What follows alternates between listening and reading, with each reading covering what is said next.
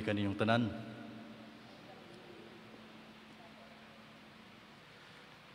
I feel like I'm guilty a little bit with Father Mar because sometime in May,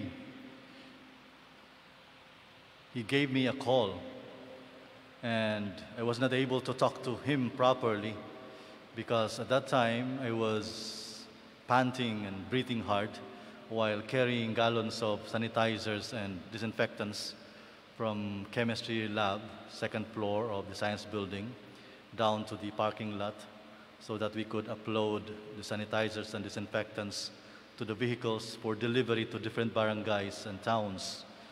And it was in that moment that Father Mar called me, and I had to excuse myself, and I told him that I would just call him back.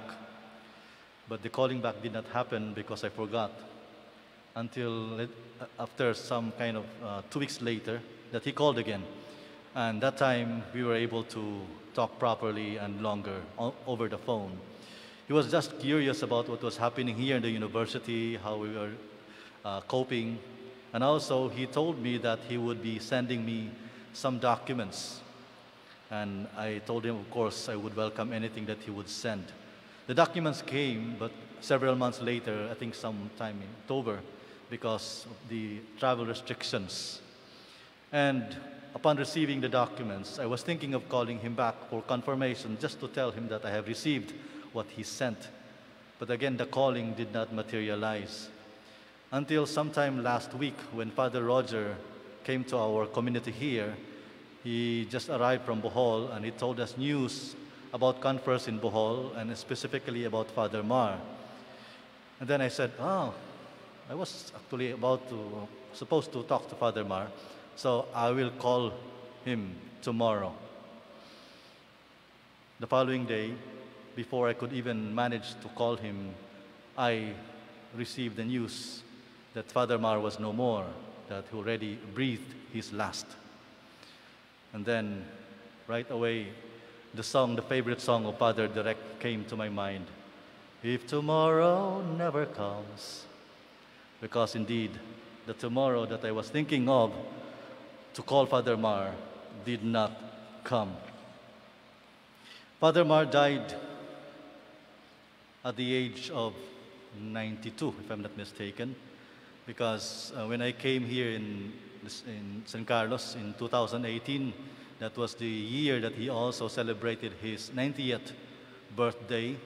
I would remember that one very well because I tried to produce a kind of video slides for him, for his friends, because there were some invited guests. Of course, the showing did not happen because we had some kind of technical problems.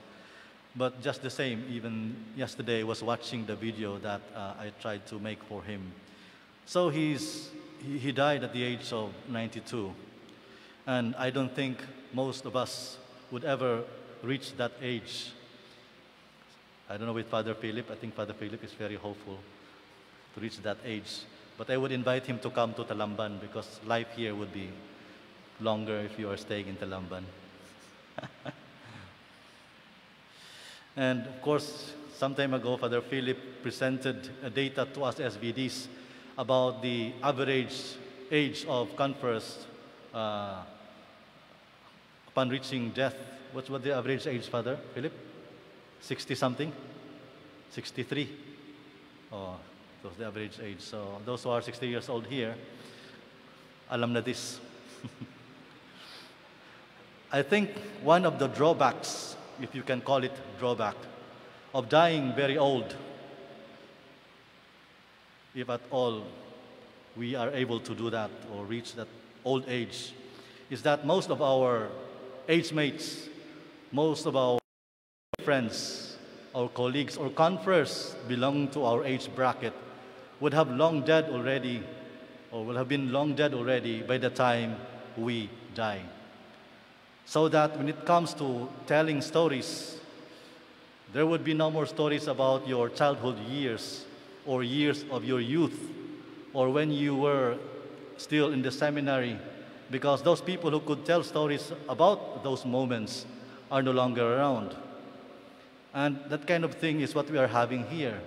so that when we try to recall moments with Father Mar, I would say those were moments when he was already, what, 50 years old? 60, 70, 80. But what about the Father Mar in his younger days, in his younger years? How was he like? I took the liberty of kind of digging something into the past of Father Mar by reading his manuscript here, which he wrote, Random Recollections, covering years 1935 to 1980 of SVDs in USC. I'm not going to read the whole manuscript because it's 38 pages long, but I would encourage our conference SVDs to read this manuscript. I can make this one available for photocopy. You can get this one from Ma'am Odette, but I think this should be a must read for all SVDs in USC because of the important data here that we can get.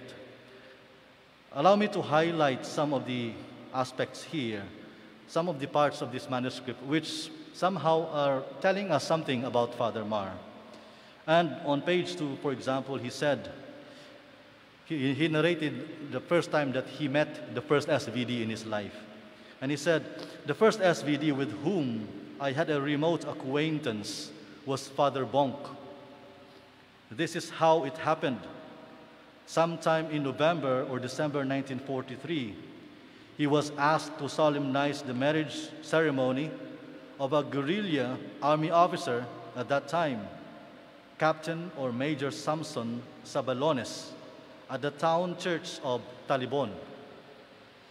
While I was sitting at a rice field shed, rustling and a contraption to show off the flock of mayas, so he was in the rice field, from the ripening rice field in the Barrio Patong along the Talamban-Hetafe Road, I saw a white man walking in full white cassock with a cincture.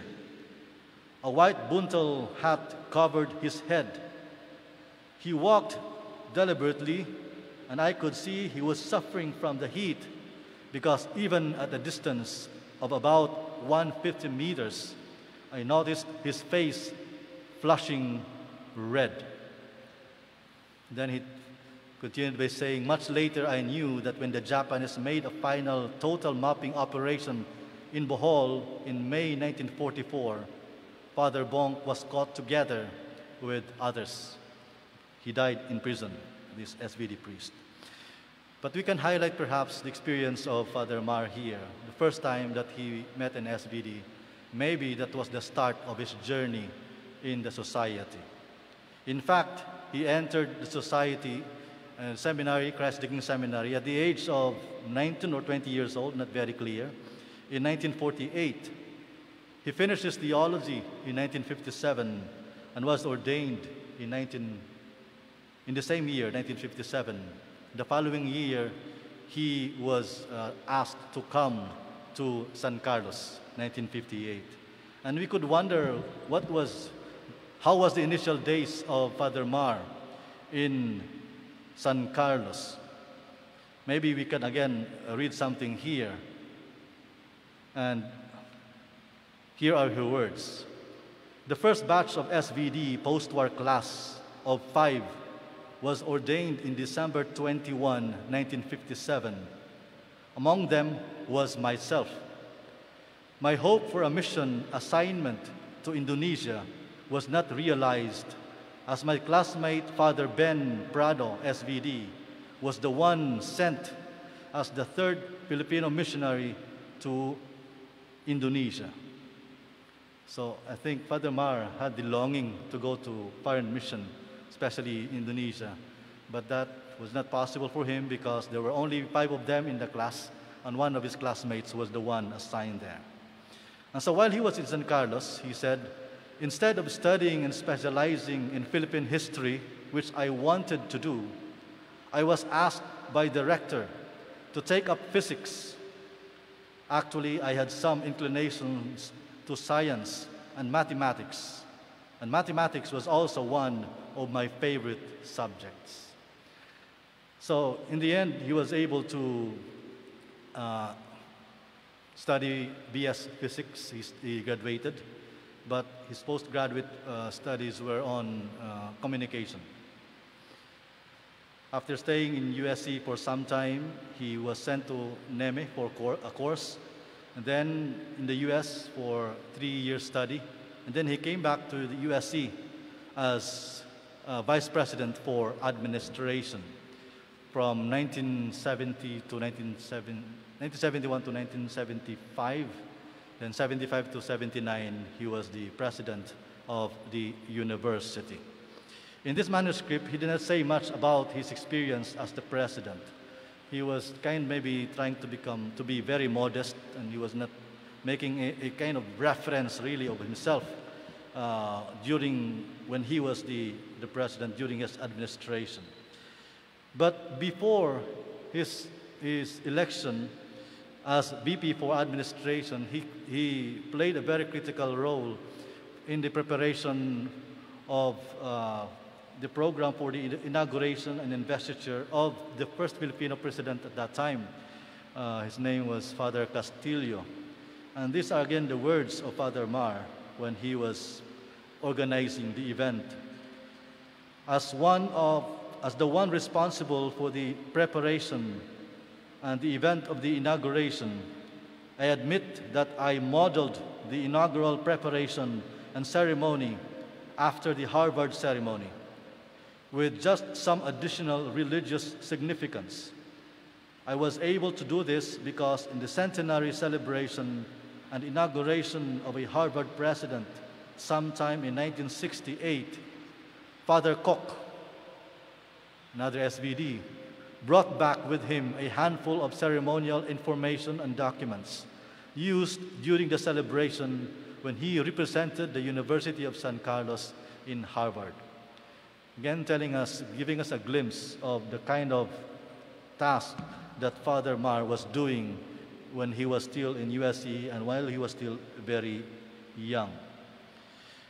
So fast forward, in the middle of 1978, towards the end of his term as the president, he said, I came to be confirmed that my term would end in March 1979.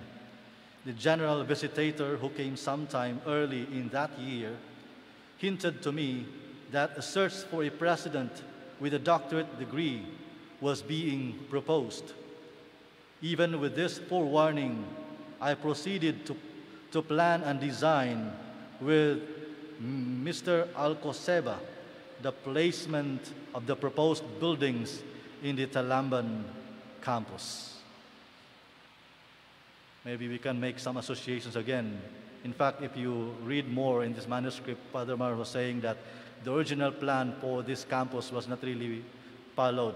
It was kind of modified, and the locations of the buildings were eventually changed.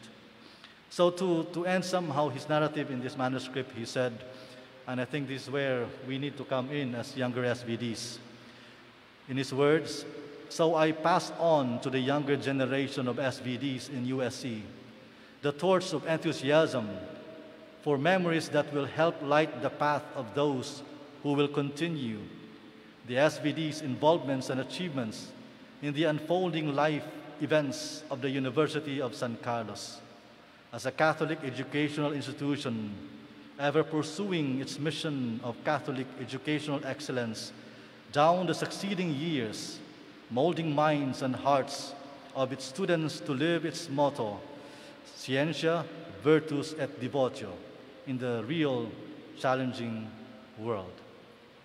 Once again, I would say, again, one of the drawbacks of dying old is that we don't have people who could tell us many things, many information about us when we were still younger. There would be no seminary classmates to tell us how we were like in the seminary. That particular moment, for example, when we said, I love you, brothers, or that experience when you were confronted by your prefect. But I think those are part of our memories, and we have, each one of us has its own kind of experience to share. But beyond sharing, really, is a special bond between us. We know that Father Mar belongs to another generation, an older generation of converts. In fact, during lunchtime today with Father Ulik, he told me that for some time in USC, when Father Mar was still a very young priest, he was the only Filipino in the community. And yet he survived and he thrived, and he really did well. And maybe this is the same thing, the same challenge for us, that coming now to the younger generation after so many years, we need to take up the responsibility handed over to us by Father Mar. Each time a conferor, a friend, a loved one, or a colleague passes on to the next life, the torch of life is handed over to us who are being left behind, regardless of our age or experience, because we share the same bond in life and in death. This the kind of bond that should give us comfort, especially in relation to today's gospel reading, when Jesus is telling us, "Come to me and you shall find rest." In this bond, we find rest in the knowledge that Father Mar is now going and returning to the bosom of the Father.